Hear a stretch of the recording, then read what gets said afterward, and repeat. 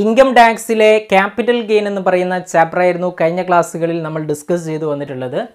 ഈ ഒരു capital gain എന്ന് പറയുന്ന ചാപ്റ്ററിൽ വരുന്ന short term capital gain calculations എങ്ങനെയാണ് വരുന്നത് എന്നതിനെക്കുറിച്ച് ഇന്നത്തെ വീഡിയോയിലൂടെ നമുക്ക് ഡിസ്കസ് ചെയ്യാം. അപ്പോൾ നമുക്ക് നേരെ ക്ലാസ്സിലേക്ക് പോകാം. Computation of short term capital gain നമ്മൾ കഴിഞ്ഞ ക്ലാസ്സിൽ ഡിസ്കസ് ചെയ്തിരുന്നു. ക്യാപിറ്റൽ ഗെയിന് രണ്ട് രീതിയിൽ വരാം. ഷോർട്ട് ടേം ക്യാപിറ്റൽ ഗെയിനും അതേപോലെ തന്നെ ലോങ് ടേം ക്യാപിറ്റൽ ഗെയിനും വരാം. ഇവിടെ നമ്മൾ ഇന്നത്തെ ക്ലാസ്സിലൂടെ ഷോർട്ട് ടേം ക്യാപിറ്റൽ ഗെയിൻ എങ്ങനെയാണ് കാൽക്കുലേറ്റ് ചെയ്യുന്നത് എന്നുള്ളത് നമുക്ക് നോക്കാം. Okay, short term capital gain എന്ന് പറഞ്ഞു കഴിഞ്ഞാൽ എന്താണെന്നുള്ളത് നമ്മൾ പറഞ്ഞു. Short term capital asset transfer ചെയ്യുന്നതിലൂടെയുള്ള ഗെയിനാണ്. അതായത് ഷോർട്ട് ടേം ക്യാപിറ്റൽ അസറ്റ് എന്താണെന്നുള്ളതും നമ്മൾ പ്രത്യേകമായിട്ട് ഡിസ്കസ് ചെയ്തിട്ടുണ്ട്. Short term capital gain calculate ചെയ്യുന്നത് എങ്ങനെയാണെന്ന് പറയുന്നതിന് മുമ്പ് ചില കൺസെപ്റ്റുകളെ കുറിച്ച് നമ്മൾ അറിഞ്ഞിരിക്കണം. അതിൽ ഒന്നാമത്തെ വരുന്നതാണ് ഫുൾ വാല്യൂ ഓഫ് കൺസിഡറേഷൻ എന്ന് പറയുന്നത്. ഫുൾ വാല്യൂ ഓഫ് കൺസിഡറേഷൻ, അതായത് ഫുൾ വാല്യൂ ഓഫ് കൺസിഡറേഷൻ എന്ന് പറഞ്ഞു കഴിഞ്ഞാൽ amount four which capital asset is transferred. അതായത് നമ്മൾ ക്യാപിറ്റൽ അസറ്റ് ട്രാൻസ്ഫർ ചെയ്യുമ്പോൾ എത്ര എമൗണ്ടിനാണോ ട്രാൻസ്ഫർ ചെയ്യുന്നത് ആ ഒരു എമൗണ്ടിനെയാണ് നമ്മൾ എന്ത് പറയുന്നത്, ഫുൾ വാല്യൂ ഓഫ് കൺസിഡറേഷൻ എന്ന് പറയുന്നത്. അതായത് sales value of capital asset. Capital അസറ്റിൻ്റെ sales വാല്യൂയെ നമുക്ക് എന്ത് പറയാം, ഫുൾ വാല്യൂ ഓഫ് കൺസിഡറേഷൻ എന്ന് പറയാം. ഓക്കെ, ഇനി it may be money or monies വേർത്ത്. മണി ആവാം അല്ലെങ്കിൽ മണീസ് വേർത്ത് ആവാം. പണമോ പണത്തിന് തുല്യമായതോ ആവാം, അല്ലെങ്കിൽ അത് രണ്ടും ആവാം. Okay, or the combination of both. ഇതിനെയാണ് നമ്മൾ ഫുൾ വാല്യൂ ഓഫ് കൺസിഡറേഷൻ എന്ന് പറയുന്നത്. ഇനി ഇവിടെ വരുന്ന മറ്റൊരു കൺസെപ്റ്റാണ് കോസ്റ്റ് ഓഫ് അക്വിസിഷൻ എന്ന് പറയുന്നു.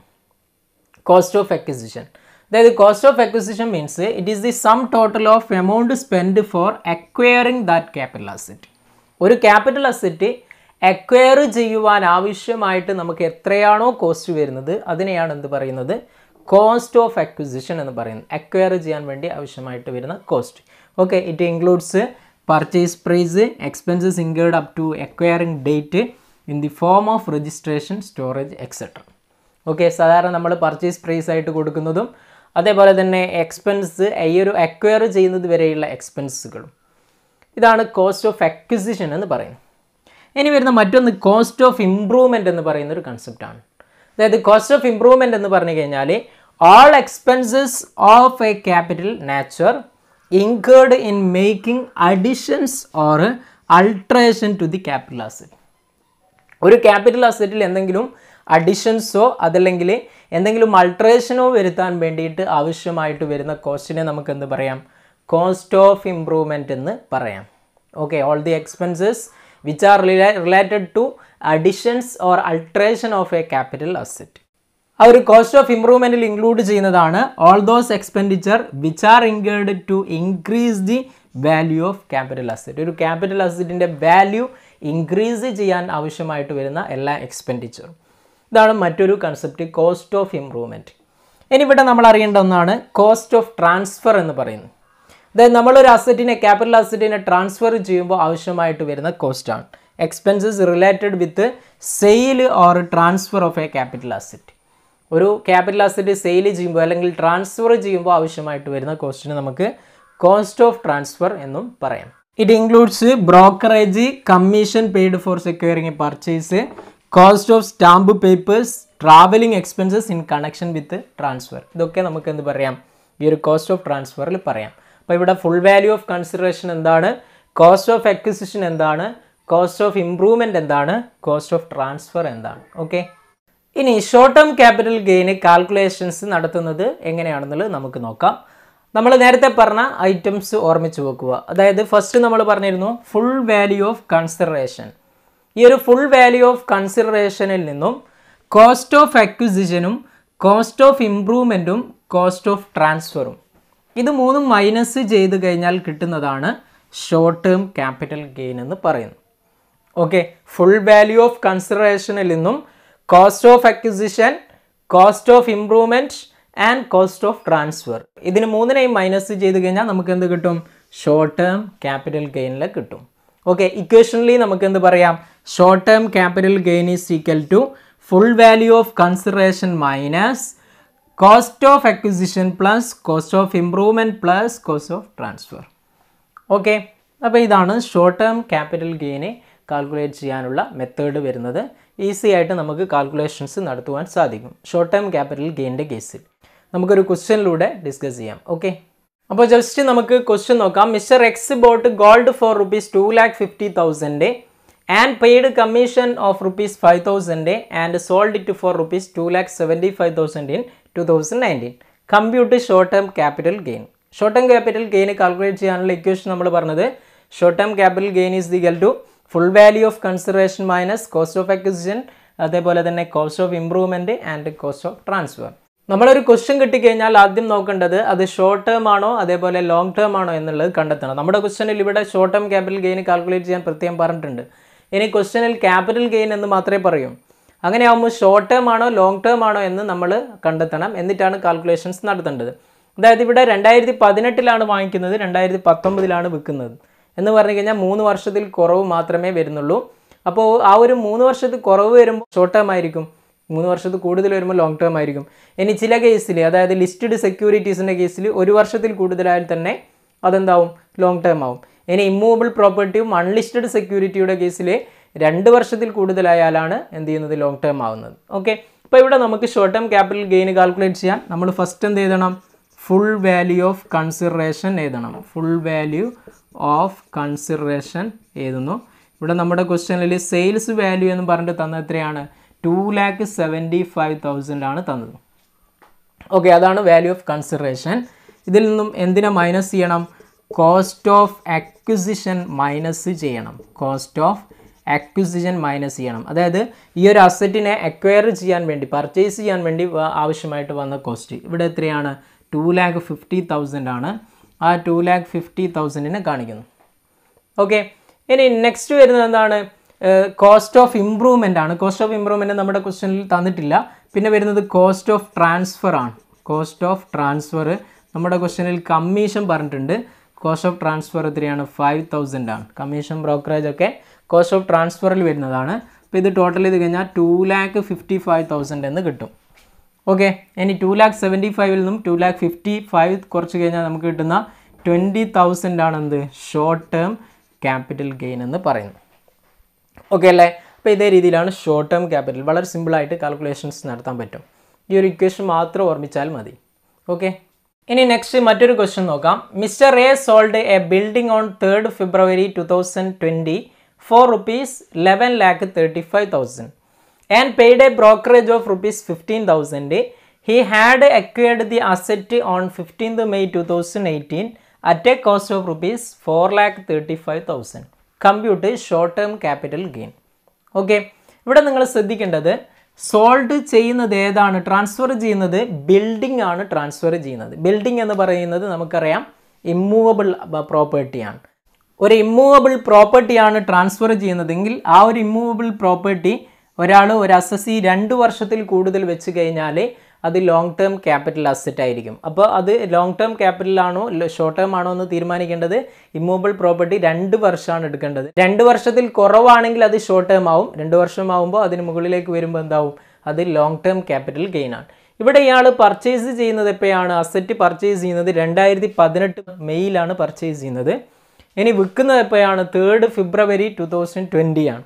അപ്പോൾ 2 വർഷത്തിൽ കുറവ് മാത്രമേ വരുന്നുള്ളൂ. അപ്പോൾ നമ്മൾ ഷോർട്ട് ടേം ക്യാപിറ്റൽ ഗെയിൻ ആണ് ക്വസ്റ്റ്യനിൽ ഷോർട്ട് ടേം ക്യാപിറ്റൽ ഗെയിൻ എന്ന് പ്രത്യേകം പറഞ്ഞിട്ടുണ്ട്.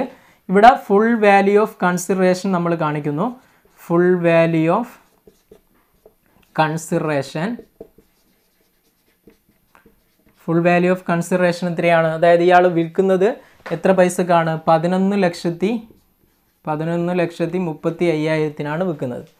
ഓക്കെ, ഇതിൽ നിന്ന് നമ്മൾ എന്ത് മൈനസ് ചെയ്യണം, കോസ്റ്റ് ഓഫ് അക്വിസിഷൻ മൈനസ് ചെയ്യണം. Cost of acquisition. Okay, cost of acquisition acquire ചെയ്യാൻ വേണ്ടി ആവശ്യമായിട്ട് വരുന്ന കോസ്റ്റ് എത്രയാണ്, ഇവിടെ 4,35,000 ആണ് വരുന്നത്. അതേപോലെ തന്നെ brokerage, cost of transfer, cost of transfer എത്രയാണ്, ബ്രോക്കറേജ് വരുന്നത് 15,000 ആണ് വരുന്നത്. അപ്പോൾ ഇത് രണ്ടിനെയും കൂടി നമ്മൾ മൈനസ് ചെയ്യുന്നു. അതായത് 4,50,000 മൈനസ് ചെയ്യുന്നു. 11,35,000 നിന്നും 4,50,000 മൈനസ് ചെയ്യുന്നു. അപ്പോൾ ഇത് കണ്ടു കഴിഞ്ഞാൽ നമുക്ക് എത്ര കിട്ടും, 6,85,000 എന്ന് കിട്ടും. ഈ കിട്ടുന്നതാണ് എന്ത്, short term capital gain. Okay, short term capital gain 6,85,000 കിട്ടും. മൂന്നാമത്തെ മറ്റൊരു ക്വസ്റ്റ്യൻ നോക്കാം. Mister X acquired 4,000 shares of A B limited on 15th July 2018 at a cost of rupees 23 per share. He also paid a brokerage of rupees 2 per share. On 13th May 2019, he sold 3,000 shares at rupees 35 per share and paid brokerage of rupees 1 per share. Compute capital gain. ഇവിടെ capital gain calculate ചെയ്യാനാണ് പറയുന്നത്. Short term long term ആണെന്നും പറഞ്ഞിട്ടില്ല. ഇവിടെ നിങ്ങൾ ശ്രദ്ധിക്കേണ്ടത് mister X acquire 4,000 shares of A B limited. ഇവിടെ share ആണ് വരുന്നത്. ഓക്കെ, ലിസ്റ്റഡ് സെക്യൂരിറ്റിയുടെ കേസിൽ നമ്മൾ പറഞ്ഞിരുന്നു ആ ഒരു asset capital asset less than 12 months, അതായത് 1 yearൽ കുറവ് വെച്ച് കഴിഞ്ഞാൽ അതെന്തായിരിക്കും? ഷോർട്ട് ടേം ആയിരിക്കും. അതിൽ കൂടുതൽ വെച്ച് കഴിഞ്ഞാൽ അതെന്തായിരിക്കും? ലോങ് ടേം ആയിരിക്കും. ഇവിടെ നിങ്ങൾ നോക്കുക, 15th July 2018 അക്വയർ ചെയ്യുന്നത്, പർച്ചേസ് ചെയ്യുന്നത്. അതിനെ സെയിൽ ചെയ്യുന്നത് എപ്പോഴാണ്? 13th May 2019 അപ്പോൾ ഇവിടെ ജൂലൈ ആയാൽ മാത്രമേ ഒരു വർഷമാവുന്നുള്ളൂ. ഒരു വർഷത്തിൽ കുറവ് മാത്രമാണ് വെക്കുന്നത്. അപ്പോൾ ഷോർട്ട് ടേം ക്യാപിറ്റൽ ഗെയിൻ ആണ്. ഓക്കെ, അപ്പോൾ ഇവിടെ ഷോർട്ട് ടേം ക്യാപിറ്റൽ ഗെയിൻ കാണാൻ എന്ത് കാണണം? ആദ്യം നമ്മൾ കാണേണ്ടത് full value of consideration calculate ചെയ്യണം. Full value of consideration. Full value of consideration കാണാൻ ജസ്റ്റ് നിങ്ങൾ ശ്രദ്ധിക്കേണ്ടത്, ഇവിടെ സെയിൽ ചെയ്യുന്നത് ഈ സോൾഡ് 3,000 ഷെയർസ്, 3000 ഷെയർ ആണ് വിൽക്കുന്നത്. എത്ര പൈസക്ക്? 35. ഓക്കെ, അപ്പോൾ 3,000 × 35. ഓക്കെ, അതേപോലെ തന്നെ and paid brokerage 1 per share. അതിന് എത്ര ബ്രോക്കറേജ് കൊടുക്കുന്നുണ്ട്? 1 രൂപ ബ്രോക്കറേജ് കൊടുക്കുന്നുണ്ട്. എത്ര ഷെയറിന്? 3000. ഒരു ഷെയറിന് 1 രൂപ ബ്രോക്കറേജ് വെച്ചുകൊണ്ട് 3000 ഷെയറിന് എത്ര ബ്രോക്കറേജ് വരും? 3000 വരും. ഓക്കെ, അപ്പോൾ ഇതിൽ നിന്നും നമ്മൾ എന്തും ചെയ്യണം? ഈ 3,000 മൈനസും ചെയ്യണം, ബ്രോക്കറേജ് കോസ്റ്റ്. ഓക്കെ, അപ്പം 3000 × 35, ഇതിൽ നിന്നും എന്ത് കുറക്കുന്നു? 3000 നമ്മൾ മൈനസ് ചെയ്യുന്നു. അപ്പോൾ മൈനസ് ചെയ്ത് കഴിഞ്ഞാൽ നമുക്ക് എത്ര കിട്ടും? 1,02,000 എന്ന് ആൻസർ കിട്ടും. ഓക്കെ, ഇനി നമ്മൾ ഇതിൽ നിന്നും എന്ത് മൈനസ് ചെയ്യണം? കോസ്റ്റ് ഓഫ് അക്വിസിഷൻ മൈനസ് ചെയ്യണം. കോസ്റ്റ് ഓഫ് അക്വിസിഷൻ മൈനസ് ചെയ്യണം. കോസ്റ്റ് ഓഫ് അക്വിസിഷൻ എത്രയാണ് വരുന്നത്? ഇത് അക്വയർ ചെയ്യുന്നത് 4,000 ഷെയർ ആണ് അക്വയർ ചെയ്യുന്നത്. പക്ഷേ ഇവിടെ 3,000 മാത്രമേ സെയിൽ ചെയ്യുന്നുള്ളൂ. അപ്പോൾ 3,000 ഷെയറിനെ മാത്രം നോക്കിയാൽ മതി. നമ്മൾ 4,000 നോക്കേണ്ട ആവശ്യമില്ല. 1,000 സെയിൽ ചെയ്തിട്ടില്ല. അപ്പോൾ 3,000 × അത് പർച്ചേസ് ചെയ്യുമ്പോൾ അതിൻ്റെ കോസ്റ്റ് എത്രയാണ്? 23 ആയിരുന്നു. അപ്പോൾ ഇവിടെ 3,000 × എന്ത് വരും? 23 എന്ന് വരും. അപ്പോൾ 3,000 × 23 കണ്ടു കഴിഞ്ഞാൽ നമുക്ക് എത്ര കിട്ടും? 69,000 എന്ന് കിട്ടും. അതോടൊപ്പം എന്തും ഉണ്ട്, ഇതിൻ്റെ കൂടെ പർച്ചേസ് ചെയ്യുമ്പോൾ ബ്രോക്കറേജ് 2 per share വരുന്നുണ്ട്. ഇവിടെ 3000 ഷെയർ ആണ് വരുന്നത്. 3000 ഷെയറിന് എന്ത് വരും? 2 per share എന്ന് പറഞ്ഞു കഴിഞ്ഞാൽ എത്ര വരും? 6,000 വരും. ഇതിൻ്റെ കൂടെ 6,000 കൂടെ നമ്മൾ എന്ത് ചെയ്യുന്നു? ആഡ് ചെയ്യുന്നു. അപ്പോൾ ഇവിടെ കൂട്ടിക്കഴിഞ്ഞാൽ എത്ര കിട്ടും? 75,000 കിട്ടും. മൊത്തം കോസ്റ്റ് ഓഫ് അക്വിസിഷൻ, അതായത് ബ്രോക്കറേജും അതേപോലെ തന്നെ അതിൻ്റെ അക്വയർ ചെയ്യാൻ ആവശ്യമായിട്ടുള്ള കോസ്റ്റും 69 + 6,000 75,000 കിട്ടും.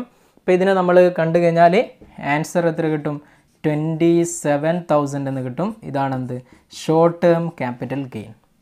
ഓക്കെ, അപ്പോൾ ഇവിടെ ഈ ഒരു ക്വസ്റ്റ്യനിൽ സെക്യൂരിറ്റിയാണ് നമ്മൾ ലിസ്റ്റഡ് സെക്യൂരിറ്റി ആയിട്ടാണ് എടുത്തിട്ടുള്ളത്. അപ്പോൾ ഇവിടെ ലിസ്റ്റഡ് സെക്യൂരിറ്റിയുടെ കേസിൽ ലെസ് ദാൻ 1 year വെച്ച് കഴിഞ്ഞാൽ അത് ഷോർട്ട് ടേം ആയിരിക്കും. അതിൽ കൂടുതൽ വരുമ്പോൾ എന്തായിരിക്കും? ലോങ് ടേം ആയിരിക്കും. ഓക്കെ, അപ്പോൾ ഇതേ രീതിയിലാണ് short term capital gain calculations നടത്തുന്നത്. പുതിയൊരു ക്ലാസ്സുമായി നമുക്ക് വീണ്ടും കാണാം. Thank you.